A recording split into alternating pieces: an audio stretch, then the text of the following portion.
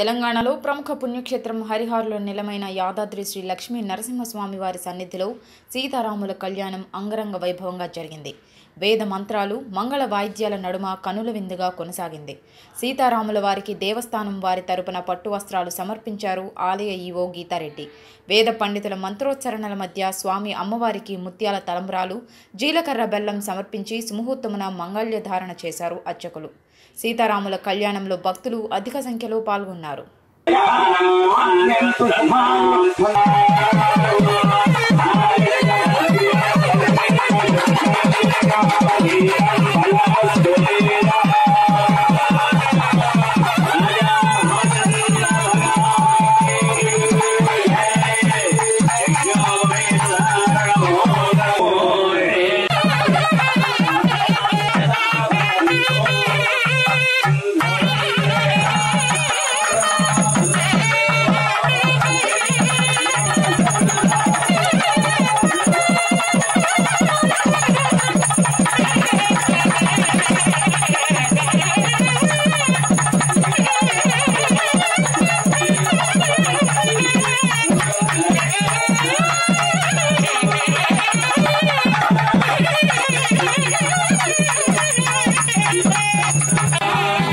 క్షేత్రంలో వసంత నవరాత్రోత్సవములు, శ్రీరామనవరాత్రోత్సవములు ఉగాది రోజు ప్రారంభమై చక్కగా దివ్యంగా ఈ రోజు వరకు జరుగుతూ ఈ రోజు స్వామివారి యొక్క సీతారామచంద్ర స్వామి వారి యొక్క కళ్యాణ మహోత్సవం చాలా వైభవంగా జరిగింది.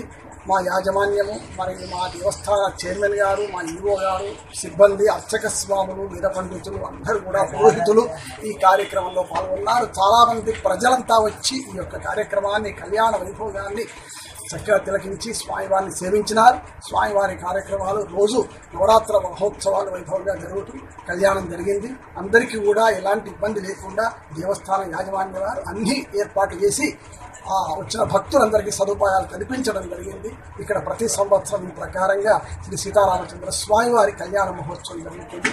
ఈ కార్యక్రమాన్ని చూసిన వాళ్లకు, మన స్వామివారిని సేవించిన వారికి, కళ్యాణంలో పాల్గొన్న వాళ్లకు ఆ భగవంతుడు రామచంద్రమూర్తి లక్ష్మీ నరసింహ స్వామి ఆయురారోగ్య ఐశ్వర్య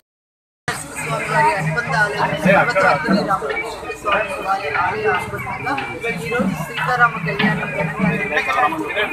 ఆలయం పునర్నిర్మాణ దశలో ఉన్నంత స్థలంలో పల్లెలు వేసి ఈ కార్యక్రమాన్ని నిర్వహించబడుతుంది. అయినప్పటికీ భక్తులందరూ కూడా పాల్గొన్నారు. వారందరికీ చూసి ప్రతి ఒక్కరికి అందరికీ కూడా సీతారామ కళ్యాణం సందర్భంగా స్వామివారి అనుగ్రహం ఉండాలని